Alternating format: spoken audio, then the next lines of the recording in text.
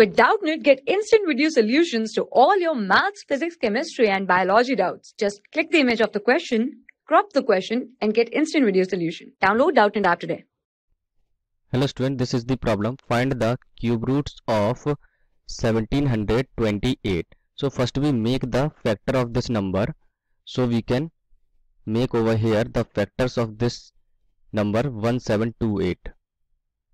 The number given is this, and over here we write these factors. So this is 2 times this comes out to be this number, and then this is 4 3 2, again 2 times, so this is 2 1 6, again 2 times, so this will come out to be 108, and then this comes out to be 54, and then this is 27.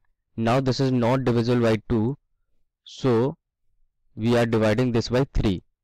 This is 9 times, then again 3, so this is 3, and this is 1.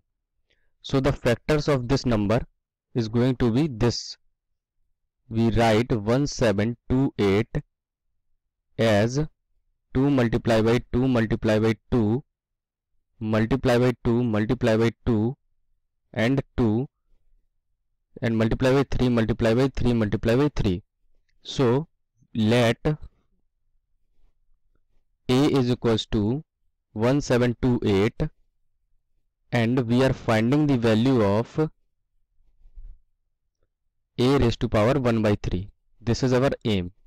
So A raised to power 1 by 3, we can write A raised to power 1 by 3 as 1728 raised to the power 1 by 3, and we put this condition as factorization method says. So we put this condition over here. This is comes out to be 2 raised to power 6 multiplied by 3 raised to power 3 whole raised to the power 1 by 3. So we can write this as, we use a formula which is A raised to power m multiplied by B raised to power m. This will be equals to A multiplied by B whole raised to power m. So this number says this thing, we can write this 2 raised to power 6 as 2 raised to power 3 whole raised to power 2 multiplied by 3 raised to power 3 whole raised to power 1 by 3.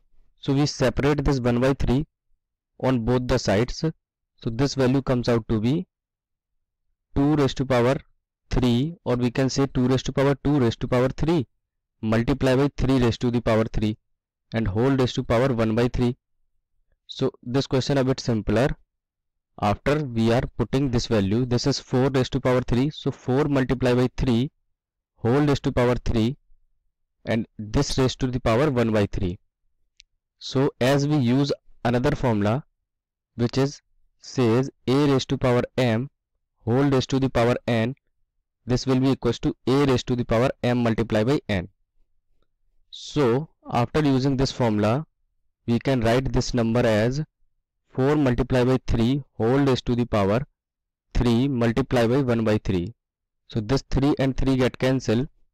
This value comes out to be 12. So finally we can write the cube root of 1728, which we let A is equals to 12. This is our final answer. So thank you. For class 6 to 12, IIT JEE and NEET level. Trusted by more than 5 crore students. Download Doubtnut app today.